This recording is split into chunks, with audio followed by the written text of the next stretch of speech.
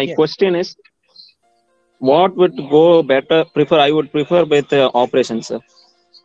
Hmm. I am from engineering background, sir. So which will be better, sir? No, engineering, you have to equip yourself on the operations. If you because as we have seen in the slides, if you have that interest towards efficiency and output, definitely you have to take operations.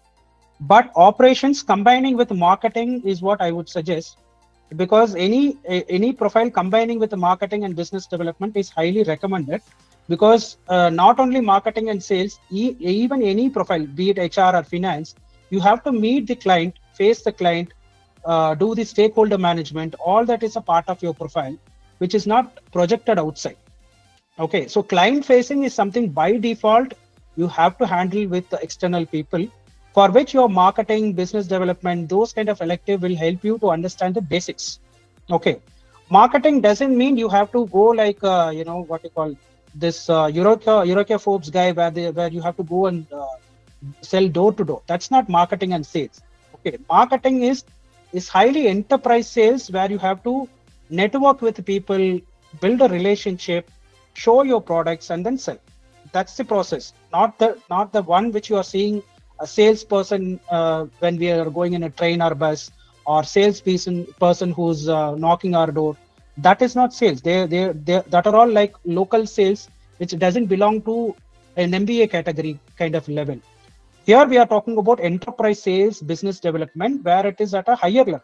Okay, where you do not have daily targets, monthly targets, and all that. It will be more like 3 months, 6 months, 1 year kind of thing.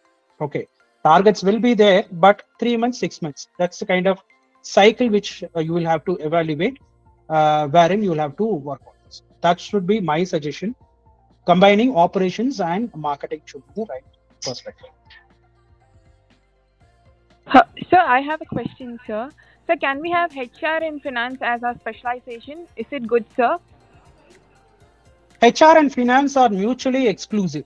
Okay, no way it is related to each one, because finance is completely more into analytics, numbers, and a lot of work towards those kind of things, where HR is more into people management, those kind of aspects, hiring, recruitment. See, both the common element in both is you will have to play with numbers, Excel sheet on a daily basis, but it's a complete different domain based on your characteristics. Okay, so finance needs a lot of mental work and tough competition in the market, because the preference will be given to ICWA and CA in a finance unit in a particular manufacturing company or any company for that matter. But HR is something where with your characteristics, with your enthusiasm, with your communication skills, you can go into any industry and perform and then execute things. That would be my suggestion. But I don't suggest taking finance and HR. It's completely mutually exclusive, I would say. Does it make sense? Yes, of course it is. No, I have a question, sir. Sir, nowadays, in every company, they are using AI for recruiting and everything, sir. So, what will be the actual role of HR? Will AI replace HRs completely, or will we still have a chance to? Any automation tool will be a supporting tool for the real-time people only. So HR is the only area where no automation can be taken place, because for recruiting, you have to judge their personal characteristics, which no other AI or automation tools can help. Okay, any which way you have to call, understand the people, how he will fit into the culture, all that you have to assess manually and then process it. But this automation tools can help you in preparing your dashboards, pipeline for the month, how many people have recruited. That kind of analytics support the automation can help. But purely your personal characteristics, communication skill, communication with the other departments is highly required for an organization. Without communication with finance or marketing, how will you recruit people for them?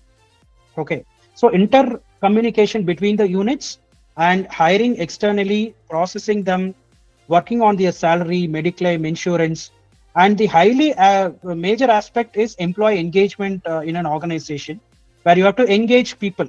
Okay, for that you will have to interact with people, make them happy, all that, so that they can be retained in an organization for a very longer time. So HR is a people management and a live kind of a role where it has to be there very proactive and physically. No AI can uh, degrade the role of HR, but it can only any automation tools can only do the automation of the entire process oriented things, but the human intervention cannot be modified. That's the reality. Thank you, sir. Sir, even though HR and finance are mutually exclusive, after getting into an organization, we are going to work in either of the departments, no, sir. So, how is that a problem taking this combination, sir? That's what. See, before going into finance or HR, you just experiment 1 month in HR and 1 month in finance, so that you get a real-time experience of what it really works in real time. Okay, because right now we are talking without any experience and all the assumptions with the related data. But only when you undergo the reality, 1 month you work in a manpower agency to understand how a HR works, where the hiring starts and where it ends, all that. Understand 1 month. Go to a finance company or company which gives you a finance intern, and then undergo for 1 month and see what is the reality of finance in the company. Okay, then you compare and understand what kind of characteristics will support, whether it can really perform in the futuristic role. If at all this role can be given, will I be able to perform? That experience you only have to undergo and realize which will be a right perfect profile for. Okay, for that you'll have to undergo internship. For any role, going for internship is the right way where we can understand the real-time experience on what is the reality which is happening outside. Otherwise, it's all just assumption and opinions where it will not take anywhere. Thank you, sir. Understood. Sir, what are the course? How can we improve business analytics? What is talents, sir? Suppose if you are working in a company as a business analyst, and what are the course we should pursue, sir? First thing is you have to do a lot of networking with people, online networking, offline networking, all that you have to happen. One is on LinkedIn, you have to develop your profile, personal branding, and do an informational interview. Okay, if you have to know how a business analyst role can be, you select a guy who's already in a role and do an informational interview in LinkedIn, so that you understand what is his daily role, what is his task, what are the skills which is required for him to perform the role.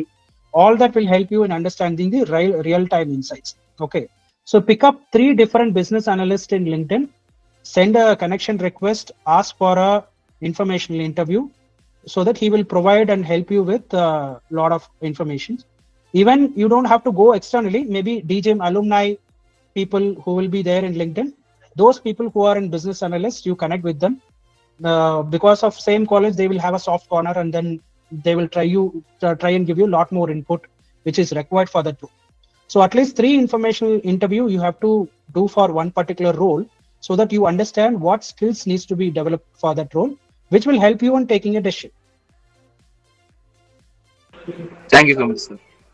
Yeah, there is one more site called meetup.com, where there are a lot of communities. They meet every weekend as a like-minded people.